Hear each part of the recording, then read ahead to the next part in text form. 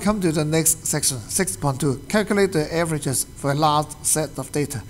And usually we have some sort of table like this, and this table shows the number of times to sit for the row test, x, and these are the frequencies.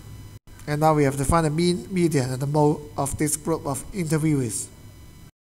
And for the mean, we can just multiply the number of times with the frequency, and then add up all those numbers.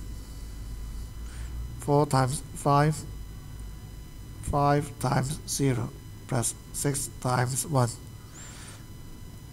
And this will be the total number of trials. And then divided this by, we have, if we sum up all those frequencies, we have 30 interviewers.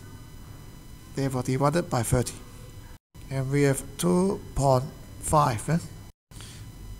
And the median will be the number at the middle. Since we have 30 persons, so the number at the middle will be between the 15th and the 16th value. And we can just look up the frequency table here.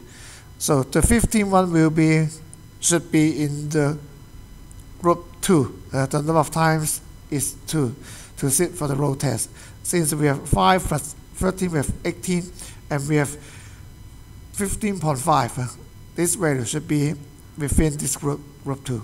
So the median will be 2 times. And the mode is very obvious.